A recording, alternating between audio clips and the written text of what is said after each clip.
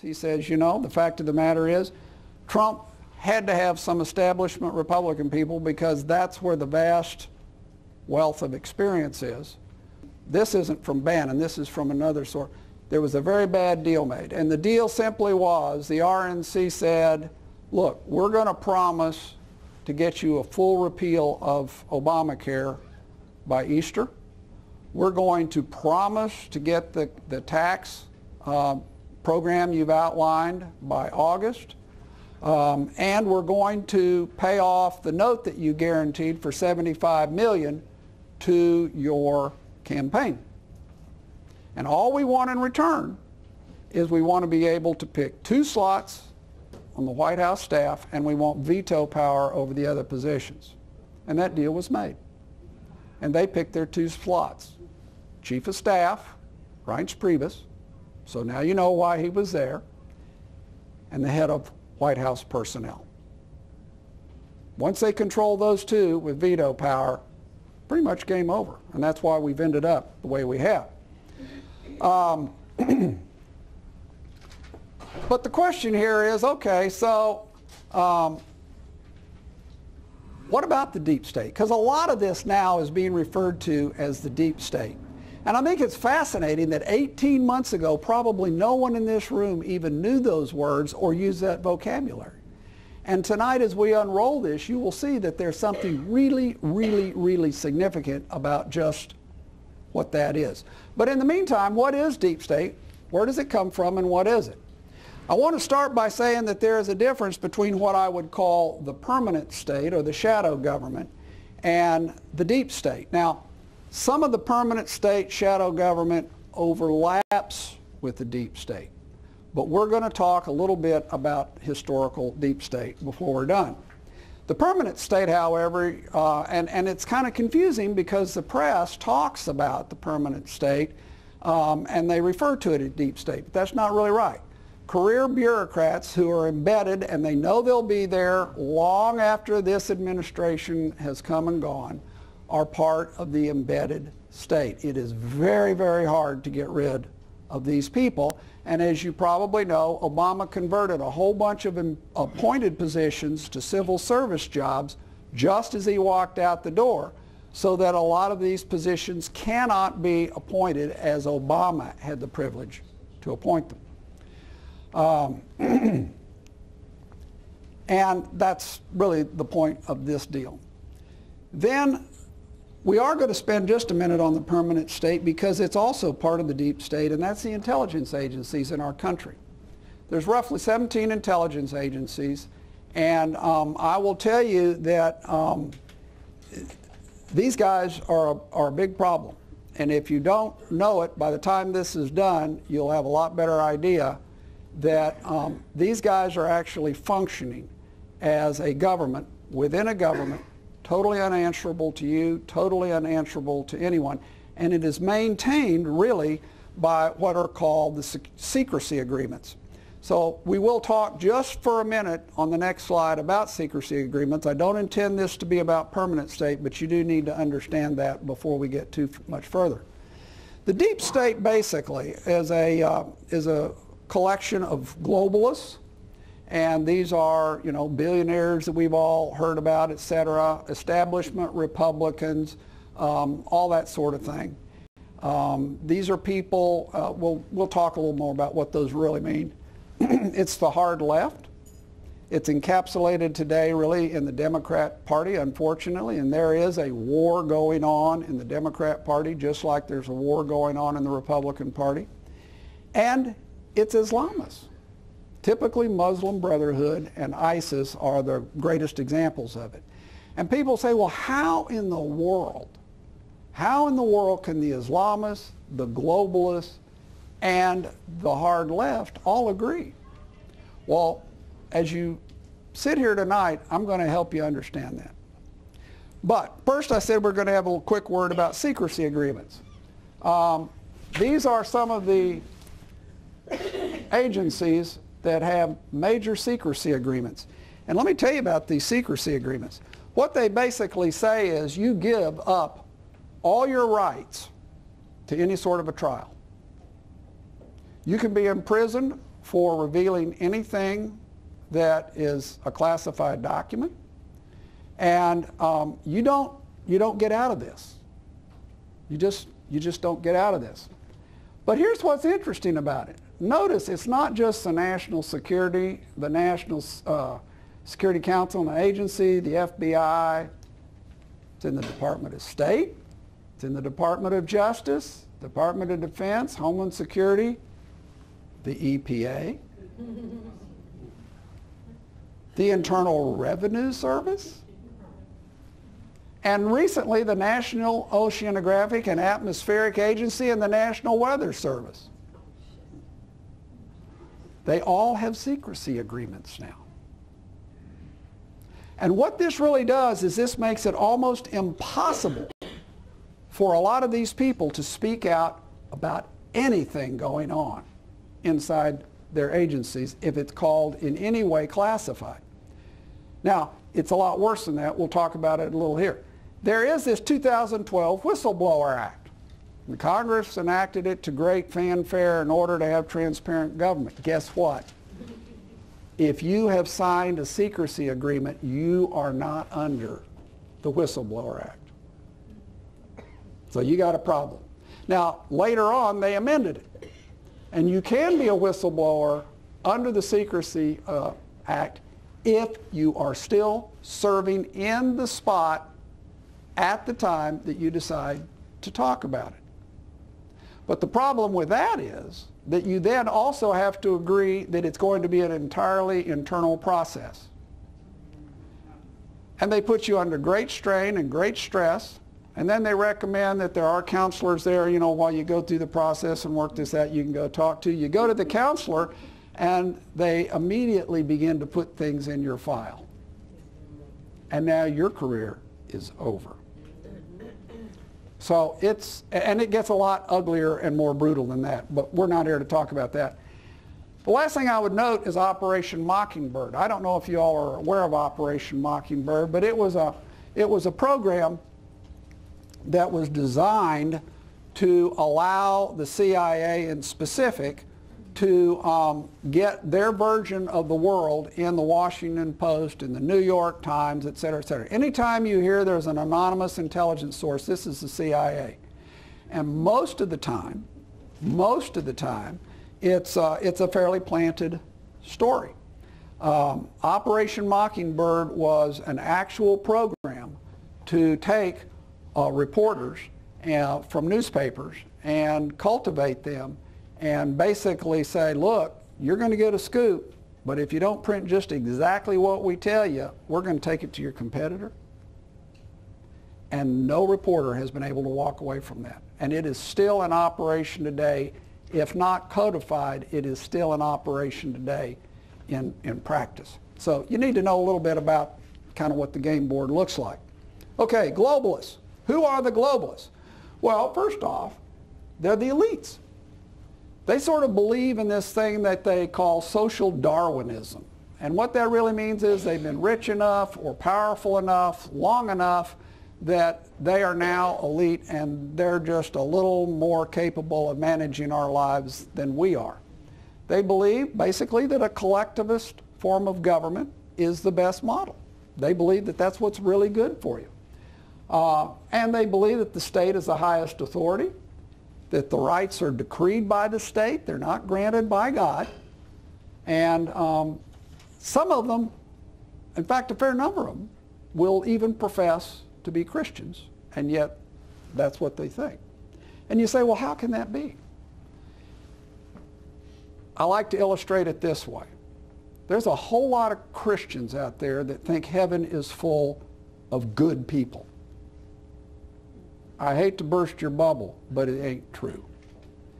Heaven in the Christian religion, the New Testament, is full of people who have come to realize they are not good and their only hope of salvation is Jesus Christ.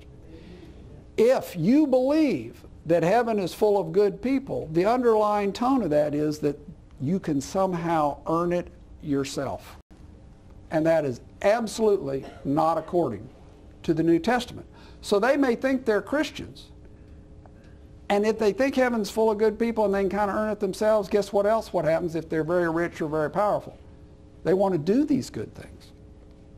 They want to do these good things with your money and your lives. So it's a problem. They believe in a one-world solution. You hear about the one-world government guys. This is kind of them. And they are real, and they do believe that, and they do believe that this is the best thing for the world. They don't necessarily believe in the moral superiority of Western civilization. They believe it should be a one-world government, that there is nothing exceptional about the Western world other than arrogance. They believe that the ends justify the means, and I guess ground zero for this school of thought is really the Fletcher School of Diplomacy at Tufts University. Now, it's spread all over the place, but that's really kind of where ground zero starts out. Many are stunningly wealthy. You know, George Soros is Exhibit A. Zuckerberg, KKR, a lot of the Republican establishment, all of them are globalists. And essentially, this is the important point. Essentially, they sort of believe that man can only be saved by man. Man can only be saved by man. So that's the globalists. Let's talk about the hard left. Now, the hard left is a little different crew. They don't have as big a bank account in some cases. But they're generally communists or fascists or socialists or anarchists or progressives or totalitarians or statists. And today, all those people just basically pervade the Democrat Party. They believe that the state is the highest authority, hence rights are given to you and decreed to you by the state, because that's God, not something that you've been given as an unalienable right. They don't believe that people can necessarily rule themselves. Whoops, where'd that go?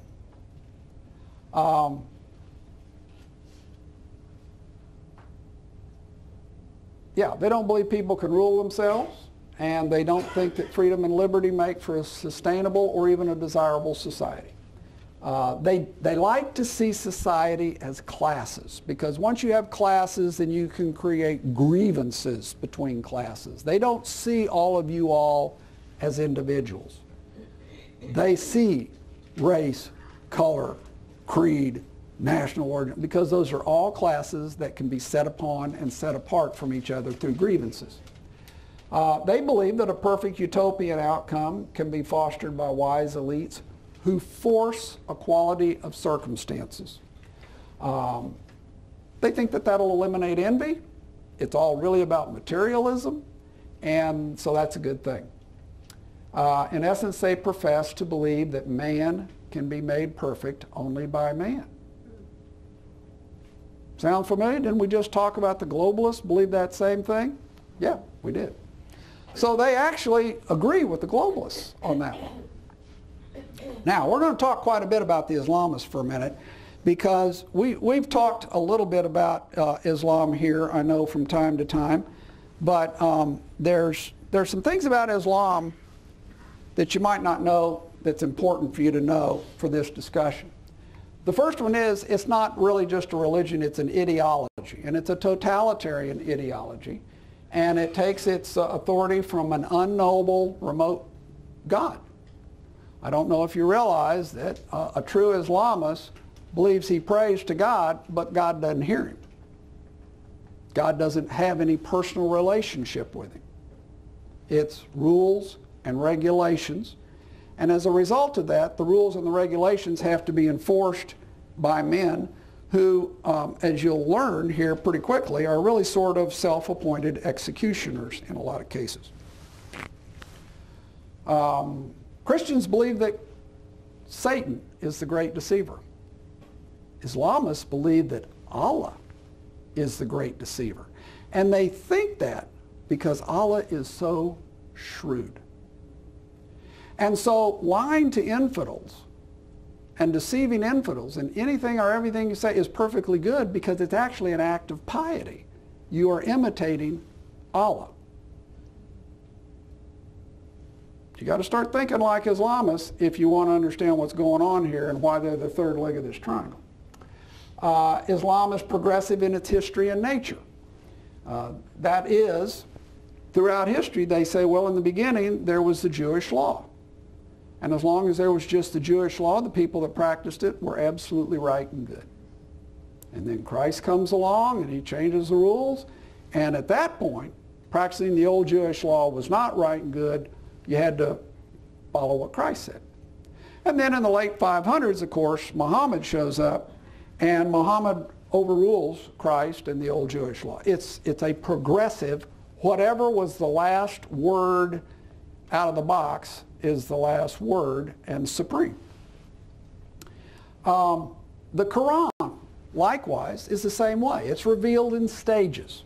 This is very important. Later pronouncements abrogate earlier ones. The Quran is not arranged in chronological order. There are 114 surahs or chapters in the Quran. Surah 9 is the next to last one. Interestingly enough, Surah 9 is all about jihad.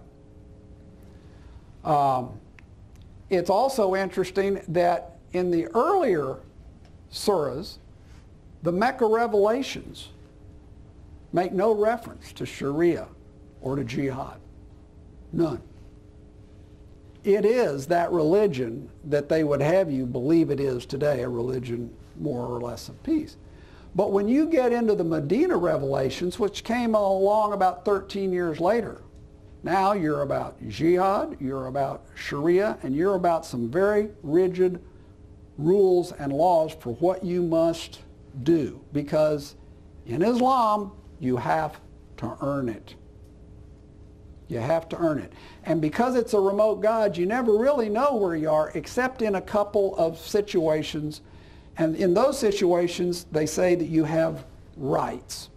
For instance, if you are committing jihad and die, under most situations, you have the right to heaven. So you don't have to worry about it. You're killing infidels, you don't have to worry about it.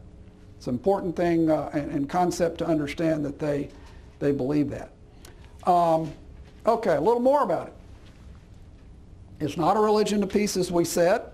It makes really clear if you read the Quran, and I had to read the Quran at Duke. I mean, I had two political science majors, if you would. One was the Middle East in the 1900s, the rise and evolution of it, and Germany from 1925 to 45. Tonight you'll see they're both very, that was probably very interesting and maybe not entirely coincidental, although at the time I thought it was just because it was interesting and I could stay awake in those classes and some of the others I couldn't. Anyway, we must have accidentally switched that back. So here we go. Not a religion of peace.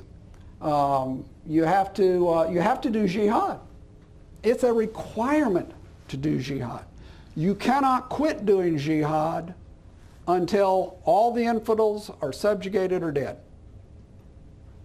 Okay? Killing and enslaving non-Muslims and those Muslims who don't adhere to Sharia is an act of piety. I mean, that's how they look at it.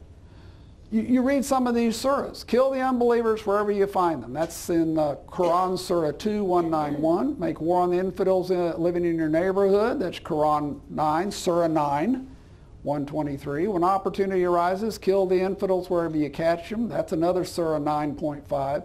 Maim and crucify the infidels if they criticize Islam. That's Surah 5:33. Punish the unbelievers with garments of fire, hooked iron rods, boiling water, melt their skin and bellies. That's Quran 22:19. That's a pleasant one, isn't it? Terrorize and behead those who believe in scriptures other than the Quran, and that's in Surah 8:12. And I can go on and on and on. Here's the interesting thing, though. All jihad is defensive by their definition. So when they go and attack a city, they are simply being defensive. They are never offensive in their minds. That's one of the important pieces that you have to realize. And then this is the last thing, and we'll move along. This is important, though. Terrorism, in their minds, isn't what you and I think of. Terrorism in their mind is killing a Muslim who didn't have rights. Excuse me. Yes. It's the killing of Muslims without the right to be killing that Muslim under Sharia law. That's what terrorism is. So if Donald Trump goes to the Middle East and gets with the king of Saudi Arabia and they both agree that they're against terrorism, they are talking about two totally different topics. And you just have to know that. It's unlawful to conduct funeral prayers for someone who dies doing any form of jihad because jihad is sacred and the martyr has rights to heaven if he dies under the right form of jihad. And that's why in the London, you remember when the guy ran into all those people on the London Bridge and killed them? And you may have seen the headlines in the London papers that 131 imams refused to say funeral prayers for this guy. And everybody says, wow, they're condemning him. No, they weren't. No, they weren't. They were honoring him. He died doing jihad, so he automatically had rights. Had they said funeral prayers in the Islamic world, had they said funeral prayers, they would have been suggesting to Allah that he didn't do proper jihad. You see how that difference really matters? So you got to understand where these guys are coming from. A couple other things. The term human rights actually originates in Islamic jihad. And it means the imposition of Islam. That's what human rights means when they talk about that term. Slander is saying anything about a Muslim that the Muslim dislikes. Extremism is going too far too fast. You talked to some of our troops and it was interesting. When they were in Iraq, they discovered that they could go into villages and the villagers would be killing some of the jihadists. And when they would ask them why, were they glad to be liberated, the answer was no, it had nothing to do with liberation. The answer was the jihadists had gone too far too fast. And that's what had provoked the Americans to come in.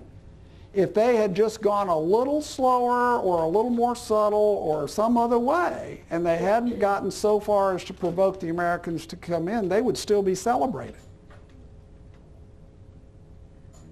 It's a different world in their world. So, essentially, Islamists believe that mankind can be saved by mankind, forcibly subjugating, enslaving, or killing all who don't strictly adhere to the rules that are laid out by Muhammad in the Quran. And they actually feel that if you will not subjugate yourself in the way that you're supposed to in Sharia law, that the best thing for you personally is to die. So they don't think there's a problem there. You will notice that all of those believe mankind can be saved by man. It is this model that we've talked about. I don't know, some of you have seen the series I did called Connecting the Dots, and if you did, you remember that I told you this is sort of the org chart for all the countries of all the world, more or less, throughout history. A lot of them had a god up in top, whether it was the Greeks or the Romans or someone else. You then had government, which can be any of these, globalist, progressive. Now these guys have evolved to the point where they no longer need God. It's all about the state is God. But you still have the Islamists down here who still have a supposed God running their deal.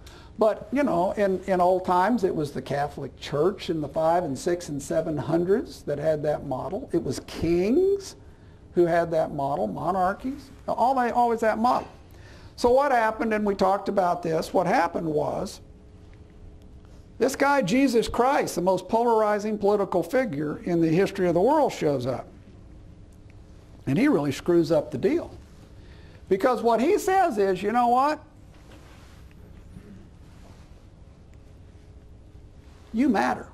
You can have a relationship with God. Personal. You pray to him, he will hear you. He will acknowledge you. He knows every hair on your head. And when that happens, you have a moral code that goes along with it. And when you have a moral code, and these people all generally try their best, however much they fail, you will find that those citizens begin to try at least to do the right thing. You can then enact laws based on them, the Ten Commandments, the old Judeo-Christian heritage we talk about, maybe the 11th commandment, which is, do unto others as they do unto you. It's sort of a universal moral code, and when you do that and people self-police themselves more or less, then you unleash freedom. Because you can allow people to be free because they're more or less policing themselves. So those are really the two models that we're talking about, and just remember, the globalists, the progressives, the Islamists, they're not buying into that. So, the deep state. A couple of quotes by Alexis de Tocqueville. I don't know if you all have ever taken the time to read Democracy in America, but if you haven't, you should. It's an unbelievable book. We had to read it for political science, and I really enjoyed it. Okay. You can see his quotes here about it.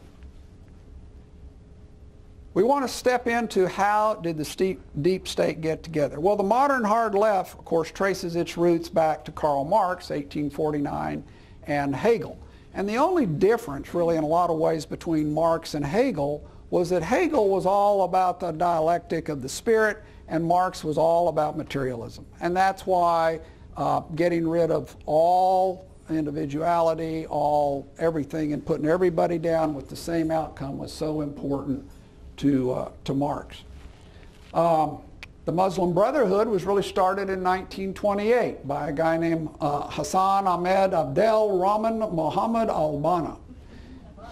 I know, phew, boy, whatever happened to Bill? Anyway, he is known as Sheikh Rahman, and I want you to remember that name because it's going to become very interesting and important here in just a minute.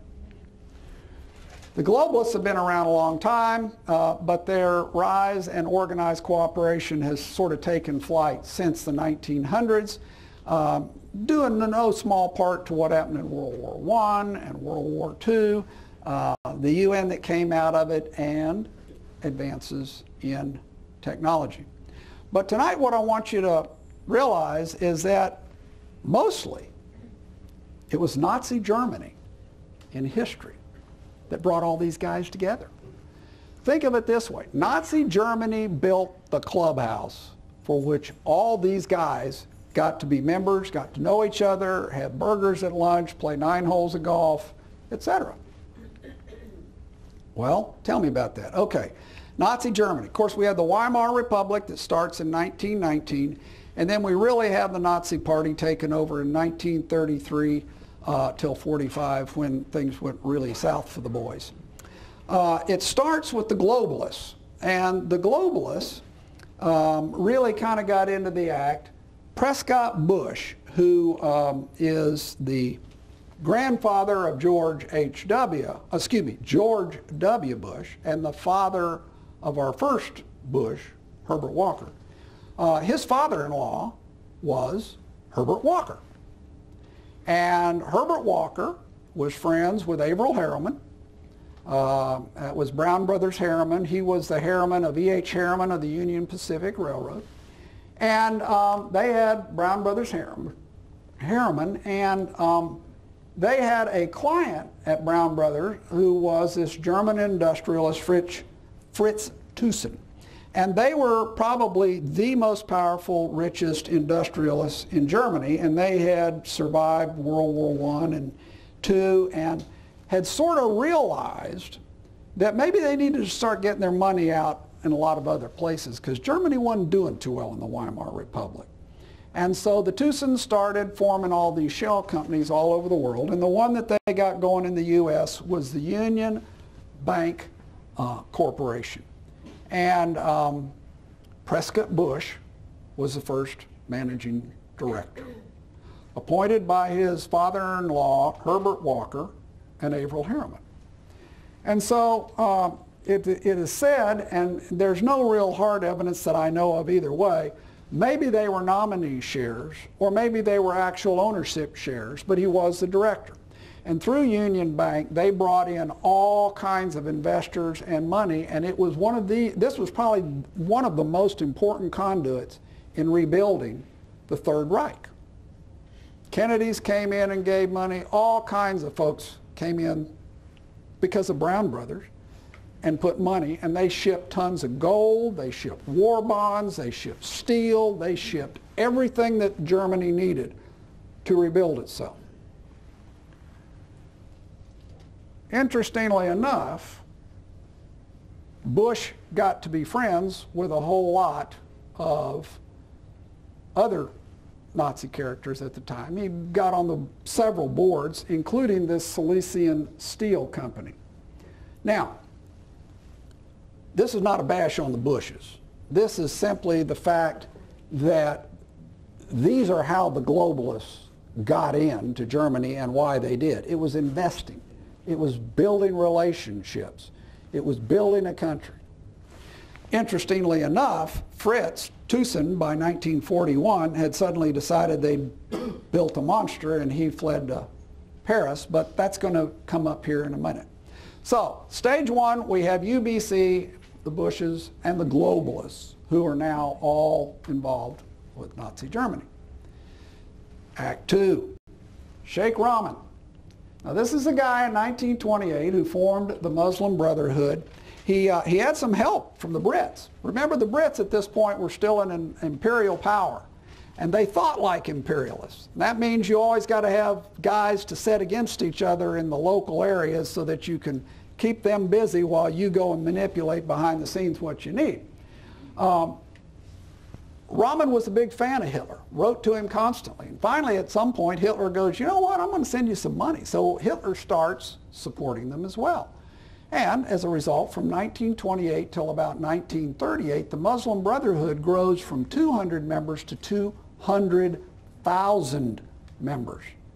Now, in the meantime, Germany is going to war, and this guy, Reinhard Gehlen, who was the head of intelligence for the Eastern Front for the Nazis, Reinhard finds himself in charge of all of these Muslim Brother intel units. And he's got this whole network of guys all through the Middle East, and it's really important because you know what? Germany had coal. You ever tried to run an army tank or fly a Stuka on coal? Doesn't work well. They had to have oil. And that oil was the Baku oil fields, it was in Iraq, it was all throughout the Middle East. So the Muslim Brotherhood becomes really important in this whole little deal going on here. So now we got the Muslim Brothers and we got UBC. The anti-fascists came in, Antifa. Name you recognize? Antifa starts back here. It was those who claimed to be anti-fascists. They were very, very useful to the Nazis because the Nazis, in order to take over, needed to create mayhem and violence in the street. And they had the brown shirts, but they had to have somebody to beat up on or to beat up on them. And so they actually encouraged some of the socialists and the communists and stirred up issues there so that they could have really important street fights. And eventually Germany got so tired of all of this that they just wanted order. And when people are overcome with just collapse of society like this, they often turn to strong leaders, and in this case it was Adolf Hitler. So that's how the hard left got involved. And that brings us to our good buddy George Soros. Now, he was Jewish by birth, but interestingly enough, he was able to work with the Muslim Brotherhood and the Waffen-SS in Bucharest. And he helped them round up Jews in hiding. And he helped them get them to concentration camps, confiscate their wealth, which was a pretty lucrative endeavor. And he has said in his own books that those were the very best days of his life. That's the guy. So, there we go. They all are in the clubhouse. Well, what happens? Well, it doesn't work out so well.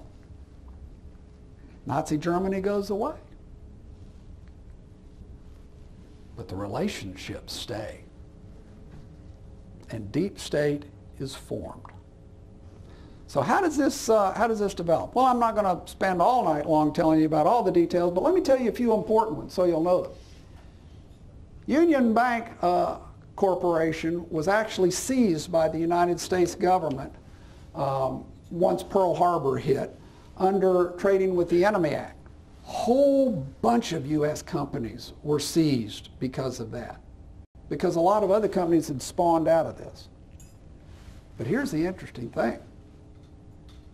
Out of all the companies that were seized, Union Bank Corporation was not liquidated. All the rest were liquidated.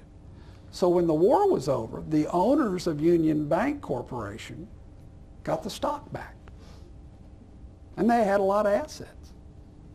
It is said, although it cannot be proven, there don't seem to be any definitive records, but it is said that Prescott Bush got between $1 million and $1.5 million in 1946 for his share. I don't know if that's true. I'm not representing it. That's what's out there. Reinhard Gehlen was made head of Germany's intelligence agency. The head of Nazi intelligence for the Middle East becomes the head of West Germany's intelligence agency. And because we had gotten rid of the OSS and we wanted to build this new organization that was going to be called the Central Intelligence Agency, and we needed networks, we turned to Reinhard Gehlen because they had all the networks and they didn't let them go away. And so Reinhard Gehlen, the head of Nazi intelligence for the Middle East, brings the Muslim Brotherhood directly in to the CIA's new fledgling offices in Europe. How about that? They also brought in some other people, by the way. Adolf Eichmann worked for the American CIA for a while. It took Israel to go and get Eichmann.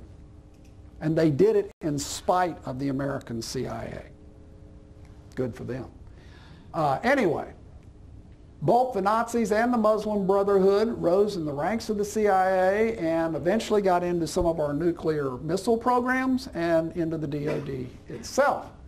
In fact, Eisenhower, late in his deal, was so disturbed when he learned of what was called Operation Paperclip, which is what the CIA named this operation of bringing in all these Nazis and Muslim Brotherhood guys, that he did a very famous speech, and I've got it in the reference here. You can go and look at it yourself if you want to clip on the reference page. And he talks about the military-industrial complex. Actually, it was originally the Congressional Military-Industrial Complex. They just dropped the congressional part because he was worried about sensitivities.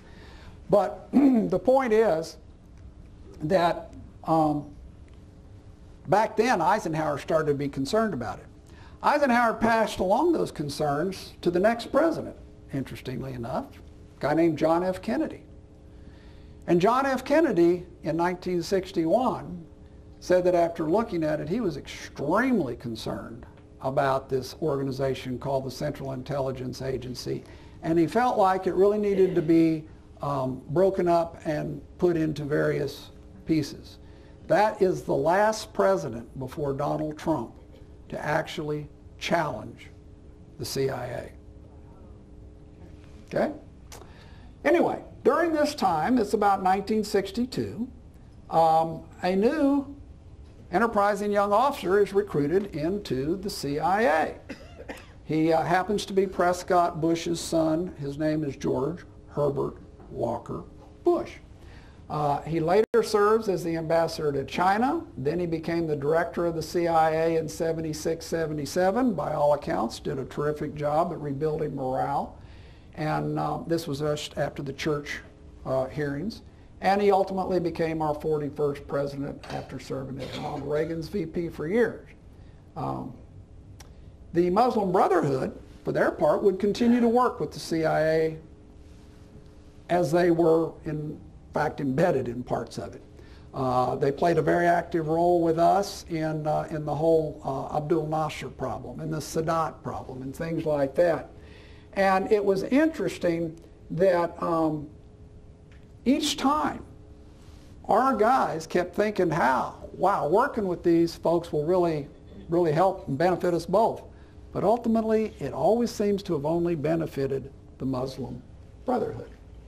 So it wasn't too surprising that the Arab Spring and the overthrow of Mubarak was brought to you by the Muslim Brotherhood, George Soros, and the CIA, all working together, some of whom were, of course, always globalists. And that's going to become very important here in just a moment. So it's also maybe worth knowing that a lot of people in the CIA were real fans of this whole deal. A guy named John Brennan was the station chief in Riyadh at the time. And he ended up convincing the CIA to issue some very special visas to guys coming out of Afghanistan. And as a result of that, 15 of the 17 hijackers that flew in to the Twin Towers were here on CIA-issued visas. Historical fact. Okay. So you say, wow, these guys have been buddies for a long time. They're all working together. Is everything a deep state deal? No. No, not everything is. And we're not conspiratorialists. Well, maybe some of us are, but I'm not. Conspiratorialists here, but I do want to give you a couple of examples here of what might be and might not be a deep state operation. Benghazi was most certainly a deep state operation. The Rahman Brigade, which I call RB, we now know they were responsible for the attack on the embassy. And they were formed to force the return of the blind sheikh. Now notice the blind sheikh's last name. That is because he is the dynastic successor to the original Sheikh Rahman. And so when we captured him because of his role in the World Trade Center bombing in '93 and imprisoned him for life, plus 15 years, I don't know what we're going to do with the corpse for 15, but the point is, it had become a huge, huge deal to the Muslim Brotherhood to get back their dynastic leader. It's like our president being kidnapped, and we would want him back unless, of course, it was Obama. But the bottom line is, at least we probably should want them back, right? So RB was sent to Benghazi by the Egyptian President Morsi. And remember, Morsi was the guy after Mubarak who came in and was a hardcore Muslim brother and became the head of Egypt. And it was bad news from day one. But in order to get elected, Morsi had made a promise. And the promise was to all of the electorate. The promise was that he would get, with the help of Hillary Clinton's State Department, he would get the blind sheikh back. He gets elected. He approaches the state of New York, where the blind sheikh was in prison, and the state of New York says, not on your life, buddy, forget it. So they go to work at the State Department and they think, well, we can't actually order New York to release this guy. So we got to come up with a way that we just have no choice but to release this guy. And so the plot is hatched. Hillary at this point, by the way, is running guns all through Libya and on up into Syria because we're actually creating ISIS for a different reason. We're actually helping to create all those guys. And Benghazi is a gun transshipment point. So the idea here is that we're going to allow Chris Stevens, our ambassador, to be abducted, and then he'll be a pawn that they will come to the United States and say, we'll give you your ambassador back in exchange for the blind sheikh. And of course it was a setup all along because Hillary helped set it up. How do we know that? Well, we know that a number of ways. First, Chris Stevens visited a guy at the DOD before he left. Very unusual for an ambassador to come and ask for a DOD briefing. Usually he gets a CIA, he gets a state, he may get an NSC, but he goes to the DOD. And when he does, an interesting thing happens. The DOD somehow becomes interested, and the officer in charge writes out the drone request form to conduct surveillance over Benghazi while he is there because he is concerned.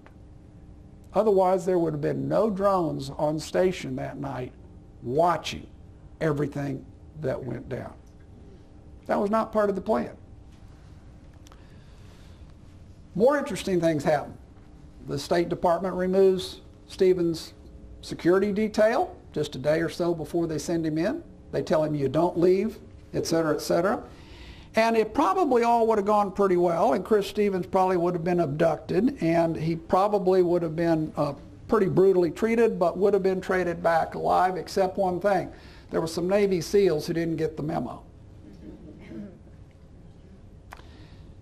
It is true that there were a number of units that were ready to go in and that were told to stand down. Okay. Let's see what else here. We know that there was no protest, as was claimed. That we claimed that it was a protest that got out of control and all of that. There was no protest. We now know that. The video only had 5 viewings on YouTube at the time that supposedly this attack took place. It was ridiculous. But it was cooked up, and by the way, members of both the Democrat Party leadership and the Republican Party leadership were well aware of this cover-up and what was going on. That's probably all we really need to say about that. Now this is one that's not an example, and I want you to kind of see the difference here. That one just smelled bad from the beginning. Everybody from the beginning knew there was something wrong. And then when you had this great cover-up story that was just ludicrous, it was so ludicrous, it was insulting, and we knew something else was going on. We just didn't know what. That's a hallmark of a deep state kind of operation. They're not really always all that good. The sailor capture in Iran. You remember when the sailors were captured in the torpedo boat? That actually wasn't a deep state operation, had nothing to do with it. What happened was Russia has been experimenting with what's called geospoofing in the Black Sea. And what that means is that they intercept the GPS signal and they reconfigure it, and they then send it down to whoever is trying to pull the signal. If it's a boat in the Black Sea, there are always boats that want it. That's how they navigate. And they tell them they're somewhere else.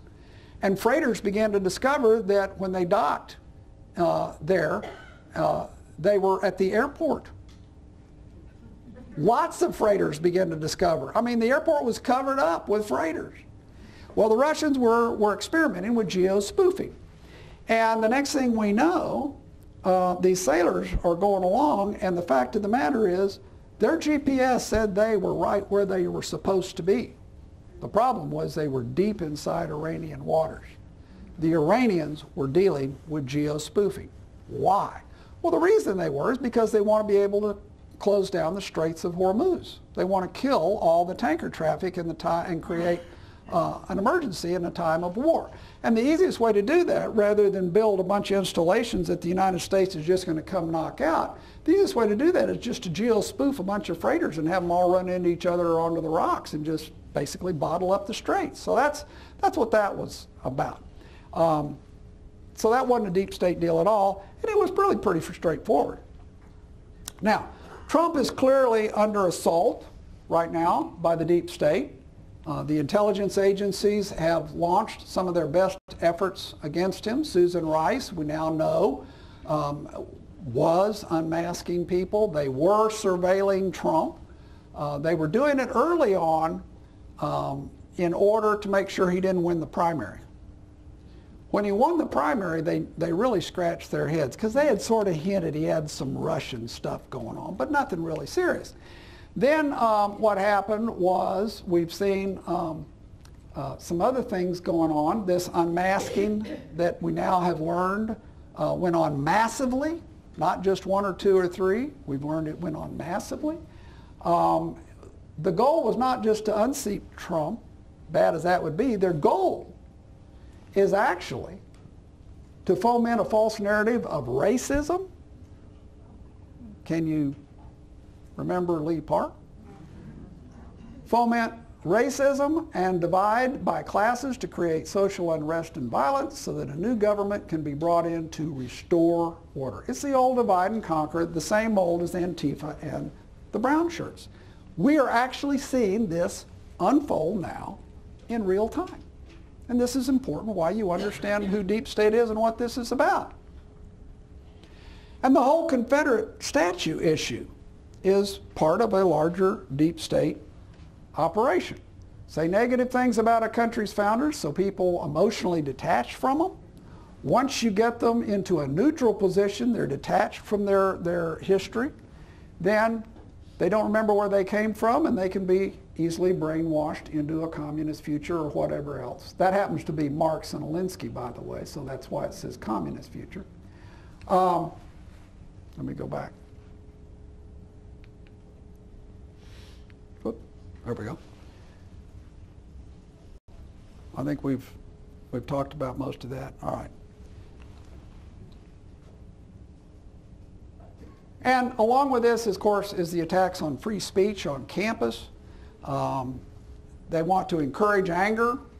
They want to have classes that feel aggrieved by other classes, et cetera, et cetera, et cetera. And I will tell you right now, if you had access to the dark web and the deep web, you will hear these people talking about the fact that in 18 months the goal is to get enough detachment that they can begin to talk about, we just need to change the flag. That's their ultimate target, right there. And it's being talked about. So, irony includes that it's a setup. Well, the irony of this Confederate issue, I got to tell you, is hilarious. You know, if it weren't so serious, I would just be rolling. But the Democrats were the party of the Old South. The Democrats were the party of the Ku Klux Klan. The Democrats were the party of Jim Crow laws. So the obvious answer is, why isn't anybody saying we need to get rid of the Democrats? Really?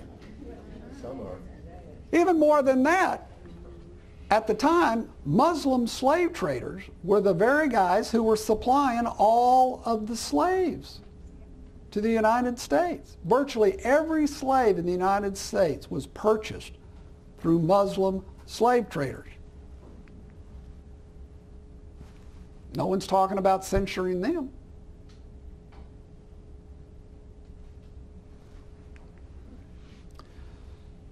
This is a 1950 quote. A guy named James Warburg Pincus, you probably may remember some of those guys. He was on the Council of Foreign Relations and he was giving testimony before the Senate Subcommittee on Foreign Relations in 1950. This is his quote: "We shall have world government, whether or not we like it. The question is only whether world government will be achieved by consent or by conquest." That is the globalist mentality. For their part, the hard left says, we're socialists, we're the enemies of today's capitalist system of exploitation, we're determined to destroy the system under all conditions. Now, here's the fun part. Was that Elizabeth Warren, Adolf Hitler, or Bernie Sanders? Sorry, Adolf Hitler in the speech in 1927. But this is a fun game. Let's play it some more. Coexistence on this tightly knit earth should be viewed as an existence not only without wars, but also without the government telling us how to live, what to say, what to think, what to know, and what not to know. Who said that? Your choices: Alexander Solzhenitsyn, Ronald Reagan, or Thomas Jefferson. Sorry, it was Alexander Solzhenitsyn. And that was a guy who knew, because he'd been there. All right, what are we up against? Well, this happens to be a small map of George Soros's network. This is open society. Here's old George. Here's the Obama campaign. I mean, you just go through here and all of these guys are in the Soros network. We are not up against a beginner. This is a very pervasive deal that we're going to have to be dealing with.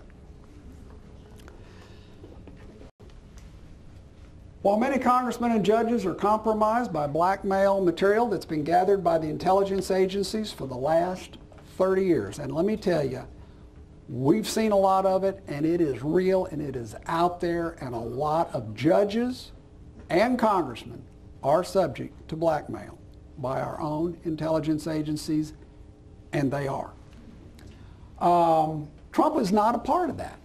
That's why Deep State doesn't like him. And he also says bad things about him. First guy since JFK. Trump might not want to travel in any convertibles anytime soon.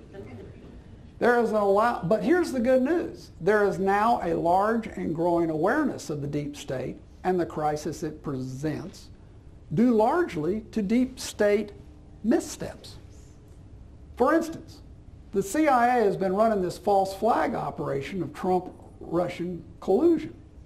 But every day, because they've been running this, people are investigating it. And every day, more and more stuff is coming to light, and more Americans are going, this is garbage. And instead, they're talking about the deep state. This is not what deep state wants to have happen. Increasingly, the contents of Hillary Clinton's emails are coming to light and making clear what's really going on. Comey, Clapper, and Brennan all believed that Trump was going to lose. They just absolutely knew it. And so what was really going on was that they were worried that Hillary would be elected email, and they needed to whitewash and sanitize this incredible string of felonies that she had created by having this server and all this classified material on it. If you want to know why Comey, who is really just supposed to be a policeman, suddenly decides he is the district attorney and the grand jury, it's because they had to whitewash it before the election. So they were talking about Russian meddling, but then Trump gets elected and the whole narrative changes. Now it's Trump colluding with the Russians. They had to invent a whole new narrative. And of course, the more that narrative has been circulated, as silly as it's now becoming, the more other stuff is beginning to come out. So the American people aren't having any of it. I think that's part of the reason why you just saw Judge Roy Moore win in Alabama. And interestingly enough, if you go into polling, you will find out that the Trump supporters, even though Trump said he supported Strange, the Trump supporters go, no, he didn't. He just did that for him. We know what's going on here. They're wising up. As I said, 18 months ago, you hadn't even heard the words deep state. And now everybody here is talking about it. This is the worst possible news for the deep state. Recognize that there's one thing the deep state really fears, and that's Christianity. That is the key. And when we talk here in just the next slide or two, what you can do, you're going to see that. Don't give up. Yeah, you saw George Soros Network, but you know what? There's a lot of guys out there now who are also working against George Soros. More than you can possibly imagine, and a lot of them have come out of the intelligence agencies. You probably are unaware of the fact that there were 300 very top-level intelligence agents who all resigned en masse at the end of 2015 and early 16.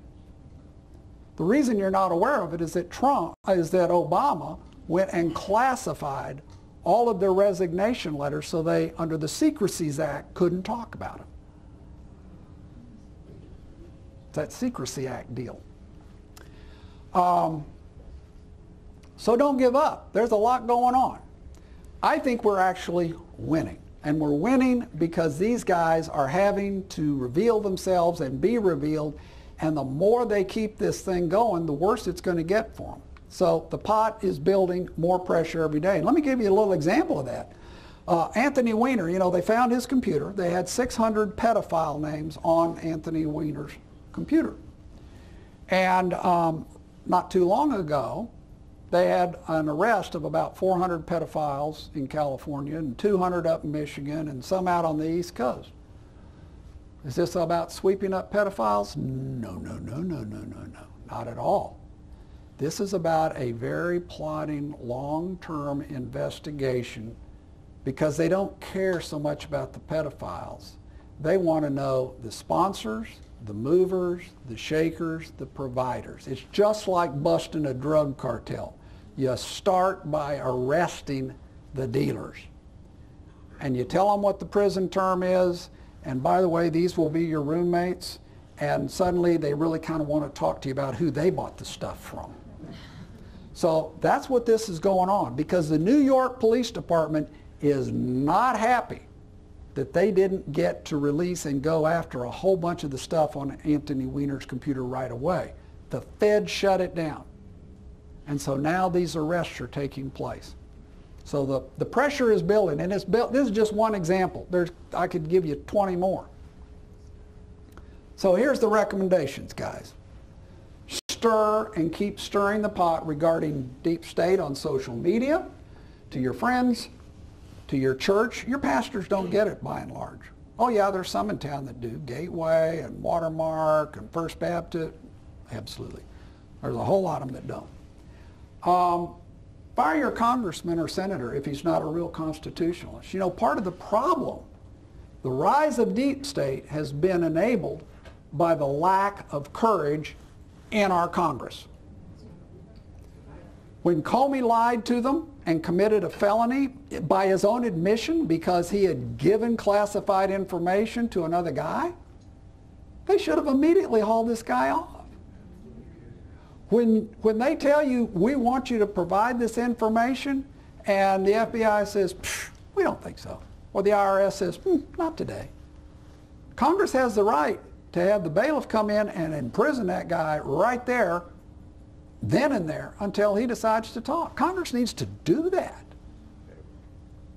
Right now, it's just like you're having a hearing for a killer downtown, and when it's all said and done and they say, okay, you're guilty, but they're never going to have a trial, they're never going to have a sentencing. There's no consequences. That's what's happening. So it's a congressional problem because they're not willing to be constitutionalists. We have to demand a vast scale back on secrecy. And I may come back and really bore you one night with a talk just about the Secrecy Act, because it is really important and you need to understand that. But we need to really scale it back. We need to demand that the surveillance state is scaled back and that whistleblowers can truly be protected. What has happened since 2001 is that we used to have all this ability to go out and surveil phone and internet traffic. And it was really, really, really hard to surveil U.S. citizens. Under Obama, that's all changed. And in fact, all that vacuum cleaner that used to be focused out is now focused in. And I will tell you, in Utah, your emails and your telephone calls are on tape. Sorry, it's true. The capabilities of these people now are stunning. More than stunning. And they're still doing it. I think we need to demand that of our congressmen or our senators that Mueller either be retired. In fact, I think he needs to be relieved anyway. He's got such a huge conflict of interest. He's all part of the design of the whole Russiagate deal.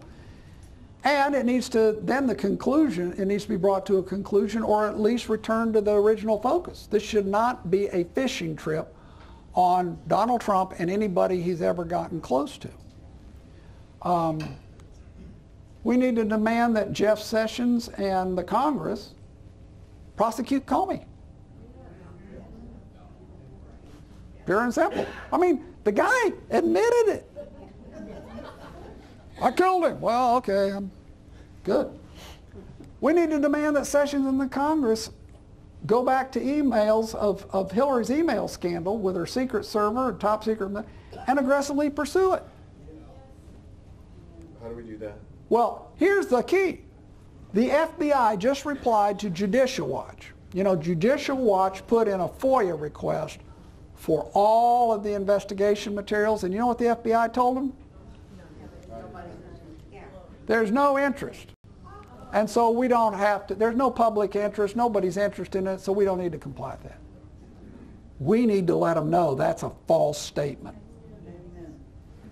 That's exactly what we do. So there's a lot we can do here, guys, and believe me, as Thomas Jefferson said, when people fear their government, there's tyranny. But when the government fears the people, then there is freedom and liberty. And that's what this is really all about.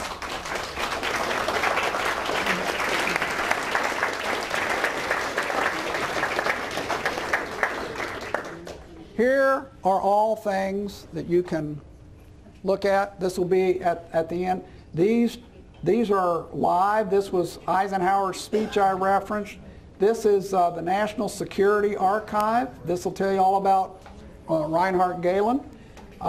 This happens to be, this is Rich Higgins' 7-page memo. So you can go out and read it. It's terrific. And then these are a couple by retired CIA officers, a guy named Kevin Shipp. Sometimes Kevin's a little out there, but he's got a lot of good stuff to say too, and he'll tell you a lot about the deep state. So, there we go, and thank you very much. Q&A? It's 8:30. I think we better shut it down.